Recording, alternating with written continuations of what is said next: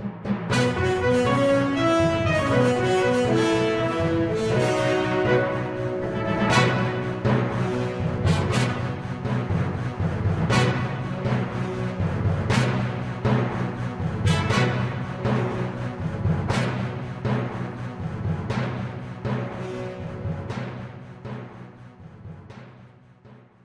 everyone, I am Nabil Murad.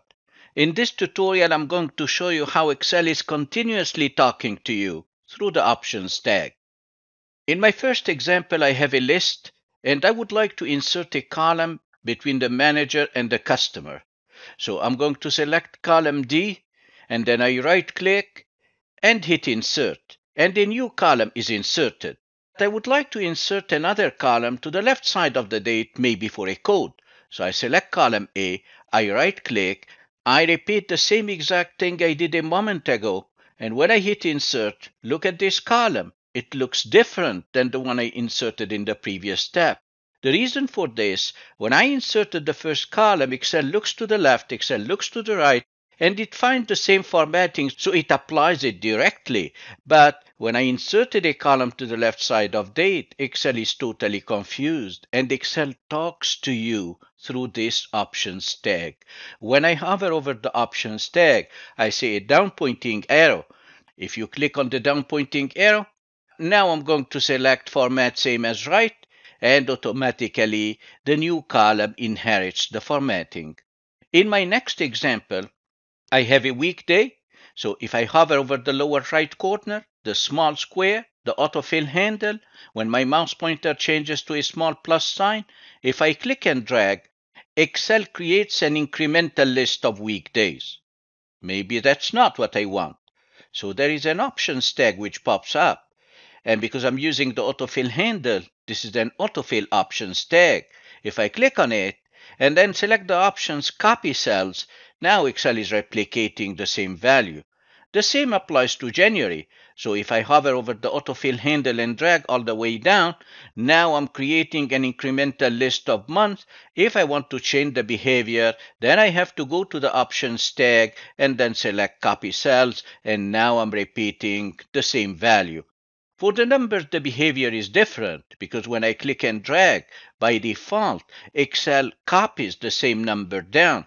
But if I hover over the options tag, I have the option of reversing the behavior by selecting Fill Series from the options tag. Now I get a list of incremental numbers. What about the year? Same as number. A year is a number. So if I click and drag down, I get the same exact number. I want to change this behavior and I want to increment. The autofill options tag enables me to do that. That's the way Excel communicates with me and asks me, what do you want to do? I want an incremental list of years, so I select fill series. The options tag offers me a lot more options for dates. So I do have a date in cell G2, and I'm going to click and drag down. And now I see that Excel by default increments by day, 26, 27, 28, and so on. Maybe that's not what I want. I want to increment by month, August, September, October, and so on. Or I want to increment by year 2020, 21, 22, 23. Let's hover over the options tag, the autofill options tag, and it offers me a wealth of options. So if I select month, keep an eye on the month, it will change automatically. The options tag is still available, so I can click a second time and say, no, I want to increment by years. So when I select years, it's incrementing by years. The beautiful option that I use a lot in my work is to exclude the weekends. So if I hover over the options tag, right now I do have Saturday and Sunday, but if I select fill weekdays, now it's excluding the weekends and it's keeping only the weekdays. In my next example, I have a list of first name and a list of last name, and I would like to combine them together. I'm going to type Nabil Murad, and I don't want to continue typing. So instead of typing all the first names and last names, I'm going to hover over the autofill handle, and then I click and drag all the way down, and by default Excel is copying my name all the way down. But I want to tell Excel that for each record, I just want to combine the first and last name. So where do I go? I go to the Options tag. Excel is listening to me. I click on the down arrow for the options tag and I select the last option, flash fill, and look at the magic. Excel is creating a list of full name. In my next example, I have a setup and I want to format the column header.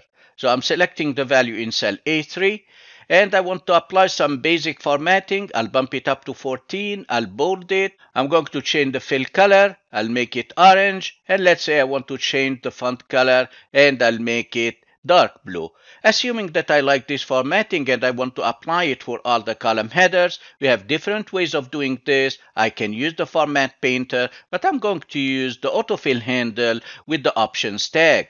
When I hover over the autofill handle and I click and drag all the way to the right, look what happens right now. Not only it copies the formatting, but it also copies the contents of that cell. That's not what I want. Excel is talking to me through the autofill options tag. So if I hover over this options tag and say fill formatting only, now I'm getting the values and I'm copying the formatting.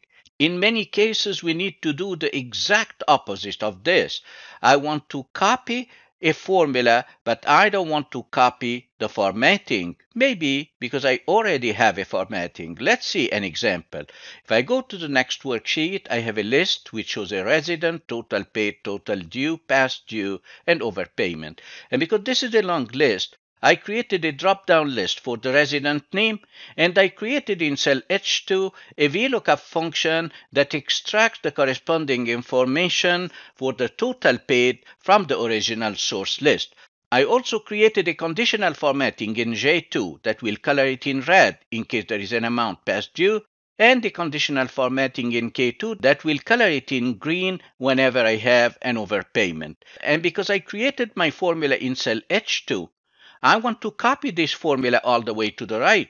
But look what happens when I copy it. If I hover over the lower right corner and copy all the way to the right, it's copying the formula, but the formatting has been overwritten. I want to copy the formula without the formatting. I want to maintain my conditional formatting. So I hover over the little autofill options tag, and Excel is talking to me. I want to tell Excel fill without formatting. Now when I do that, I'm bringing back the conditional formatting. If I click on the down arrow and select a different name, here is the conditional formatting.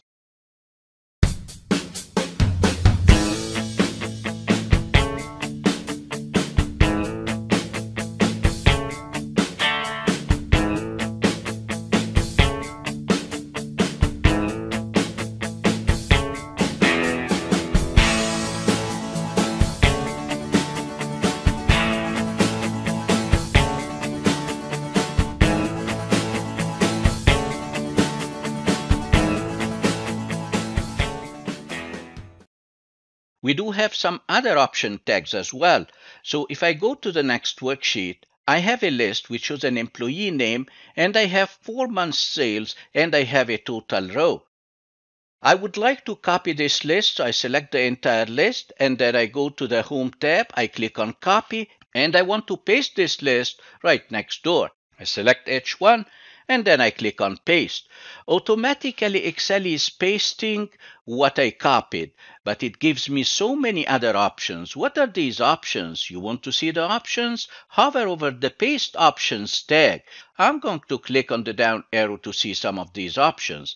When I copied this list, I ended up by getting these number signs or fences, which mean that the column is not wide enough. I want to bring the original column width, so I'm going to select this option, Keep Source Column Width, and automatically Excel is expanding and adjusting the column width.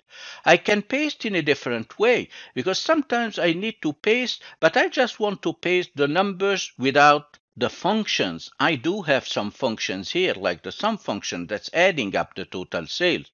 So I can paste. I click on the paste command. Then I go to the options tag and say, no, I don't want to paste the same exact thing. I just want to keep the values. Now I'm keeping the values without the formatting and without the formulas. Sometimes you need to do the opposite.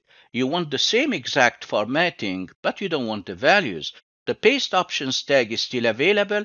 I click on the down pointing arrow, and then I select the leftmost option in the last row. That will bring me the same layout and the same formatting without any values or numbers. One other option that Excel is offering me through the Options tag is to convert the original source list into a picture. So I hover over the Options tag, and from here I'll be selecting option number 3 in the last row, Picture. When I click on that, now I get a picture and it's floating on top of the grid. I can move it right and left. I can resize it. I can frame it. I can shape it. I can rotate it if I wish. It's a complete picture, and I have a picture format tab added to the ribbon. In my last example, I can use the options tag to create a dynamic conditional formatting that can be combined with a dashboard. Let me show you what I mean. I have a simple setup which shows a manager and sales amount. And instead of reading numbers, I would like to apply a data bar conditional formatting to this set. So I select the range of numbers. On the Home tab, I click on Conditional Formatting. I select Data Bars, and I'll be selecting a solid data bar. I don't want to see the numbers anymore because I'm already getting insights from the data bars. So I go to Conditional Formatting one more time, click on Manage Rule, Edit Rule, and from here I check the box of Show Bar Only. That will hide the numbers, and when I hit OK twice, OK and another OK, now I can see the bar. And because these numbers are dynamic, they were created with a range between function, every time I hit F9, it generates a new set of numbers, and the data bar conditional formatting is reflecting the numbers. What if I copy this range, Control C, and then I paste it somewhere else, maybe on another worksheet, maybe on my dashboard? Just as an example, let's paste it in this worksheet, so I'll be pasting Control V. I don't want to paste it as value, so I click on the Options tag, the Paste Options tag, the way Excel communicates with me, and from here I'll be selecting this beautiful option of Linked Picture. We use it a lot in dashboards, and when I select it, look at that, because when I hit F9, everything updates, the number updates, and automatically the conditional formatting will update. Look at this, when I hit F9, it's dynamic, thanks to the options offered to me through the Options tag, the way Excel communicates with me.